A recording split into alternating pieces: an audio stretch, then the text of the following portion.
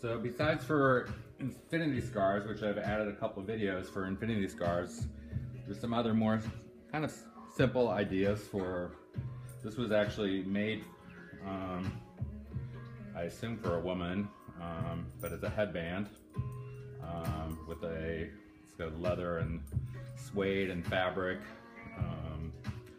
bow tie on it, and then there's a button. So, but all you have to do is slip that over his head, and it's on.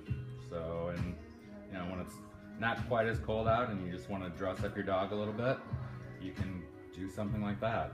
I also picked up another headband at an art show. It was actually buy something and get a headband for free. So I knew what I was going to do with that headband, and you know, it's perfect for him. And the colors are great, very contrasting, and very simple. So you can wear it that way, or you can put the knot on the side or the bottom, and it just mixes up his look a little bit. Another thing I bought, this was from Uniqlo, which, you know, it's in a lot of big cities now, but it's a bandana of sorts. It just has Velcro, and he wore this a lot, but it just pretty much stays like that.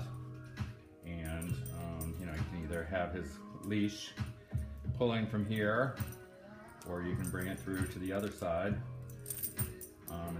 It doesn't really matter. So it works both ways, but it gives him a little style and color, and you know, he likes to wear that to look fashionable. So here's another one that he hasn't worn a lot of, but it's probably just a little bit too big, so I need it to go about there, and it has a snap on it. So currently it just goes like that, but maybe if I pin it there, or some other idea, it's got sequins on it, so that really bedazzles him a lot. So he hasn't seen this one too much, so he's not that familiar with it. Here's another idea. This is a scarf, and it's made on like some sort of band, and then it has all of these individual pieces of fabric, and they're all wools, and they're like suit material. So, but that can just go around him like that, and then when you get to the end, tuck those in.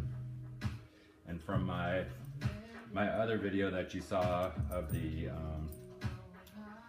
infinity scars, I had one that also gave him kind of a lion's mane look, where it bounces around when he wears it. But this one you got to be a little bit careful, because it can come off pretty easily if you don't tuck it in right, or if he happens to shake or whatever else. So, but that's just it's about, what, maybe 3 feet long, probably a little bit longer, maybe 4 feet long. So, but that gives him a different look. This is an old vintage bow tie that I have, so it's kind of an odd thing that you know, it has a satiny side on one side, but you can simply just flip it on like that and tie it, and then he can sit like that. He can sit like that.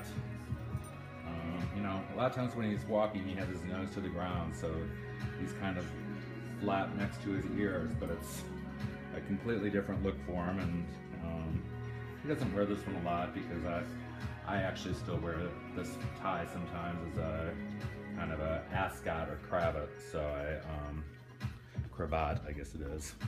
This is an old women's 1970s bow tie, or that I don't know, women used to wear them with blouses back in the 70s and probably the 80s as well.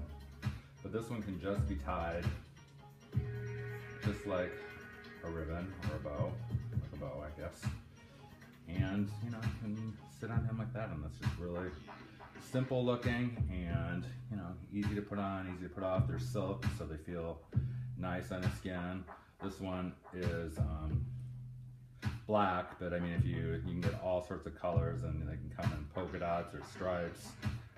But I just happen to have this black one that I could show you real quick. But those are a few more ideas that aren't infinity scarves that you can pick up. These are a little bit lighter weight and can be used in the spring, late spring, even in the summer for some of them, and certainly into the fall. So again, let me see if he'll stay here for 2 seconds while I shut off the camera.